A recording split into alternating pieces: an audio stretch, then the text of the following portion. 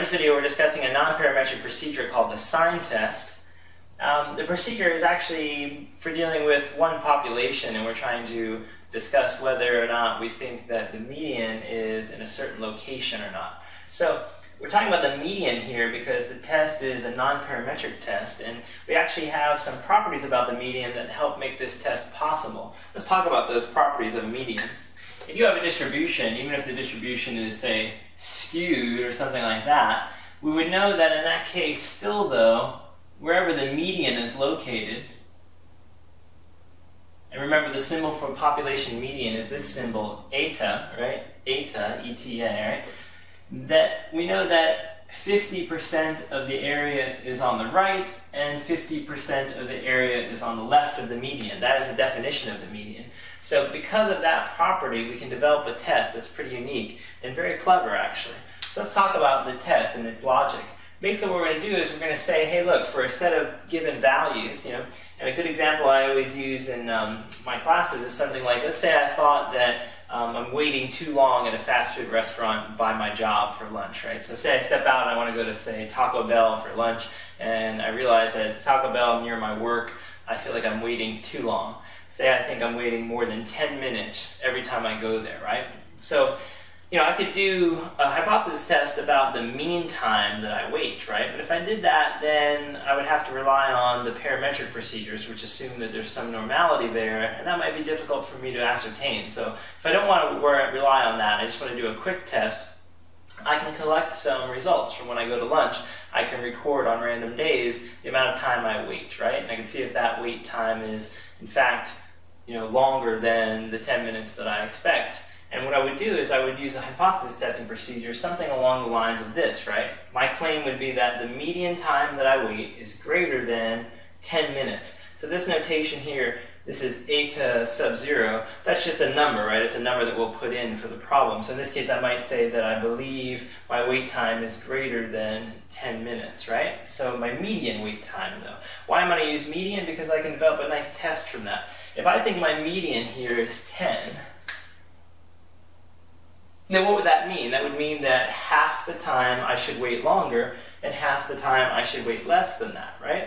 And then what I could do is I could simply, essentially run a hypothesis test where I assume on any random day then there's a 50-50 chance that I wait more than that or less than that. And then from there what I can do is to run this hypothesis test which says that the median is less than or equal to the number 10 versus the median is greater than 10, right? And then I have this test statistic, and the test statistic is really easy to calculate.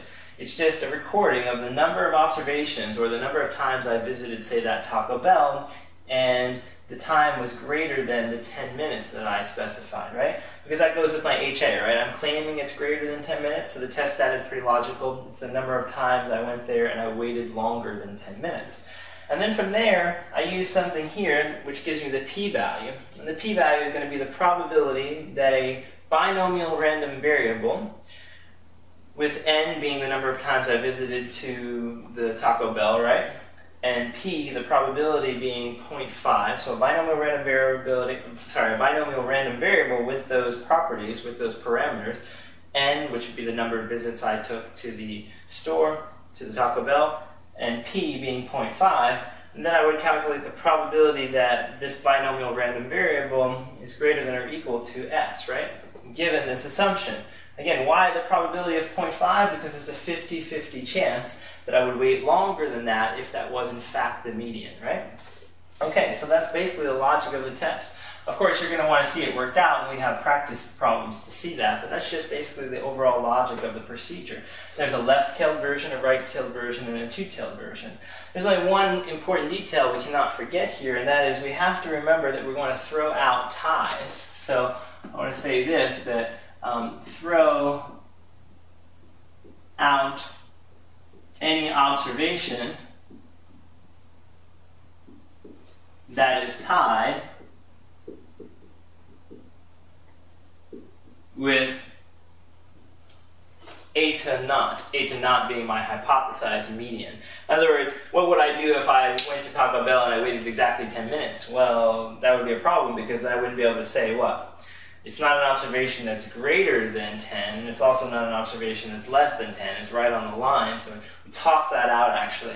And that would reduce our N. So if I'd gone to the Taco Bell, say, 15 times, but I had one tie, I would remove that case and just pay attention to the 14 other visits that were not ties. Okay, so that's an important thing. Throw up any observation that's tied. So again, you have a left-tailed case, which is going to basically run this hypothesis versus this one. So this one is what? That your median time or median whatever you're looking at is less than the hypothesized value. And then of course your test stat is the number of observations that are less than, right? So that goes nicely.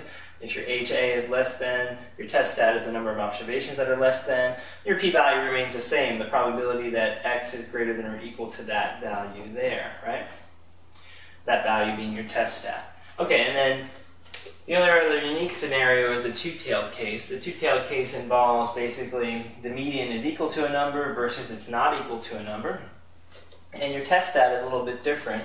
It says it's the larger of S1 and S2, where you define S1 as basically the number of observations less than the hypothesized median, and S2 is the number of observations greater than the hypothesized median. Of course, you see there is no equal to there because we're still throwing out the ties, right? So you count how many times you waited less, let's say, than 10 minutes at Taco Bell. You count how many times you waited more than 10 minutes, and then from there you would pick the larger of those two numbers as your test stat. And once you have that, you still use the same p-value basically, but you multiply it by 2 because it's a two-tailed case, right? That's another thing that people miss all the time on the two-tailed scenario. They forget to multiply by 2. We'll do sample problems where you'll be able to see that and make sure you don't commit that error. But essentially it's 2 times the probability that your binomial random variable is greater than or equal to your test stat. And that's it. Now the binomial table is used in these problems, or you can use software, but either way, with that you'll be able to calculate a p-value, and you'll be able to make your decision based on the p-value. If you don't remember how to do that, of course the problem videos will show that, but essentially you just compare that p-value to your alpha. If it's less than alpha, you reject the null hypothesis. Alright, so that's just a quick overview of the sign test. You really need to see it worked out to really get the full gist of how it's done, but it's very similar to many of the other hypothesis testing procedures we did. It has its own set of steps, but basically like before, you'll be able to do the whole thing in 7 steps that are pretty familiar, and once you're done with that, you'll be able to form your appropriate conclusions. Once again, remember, if you're able to reject HO, the test is perfectly fine. You can't criticize it in any way. It's good enough.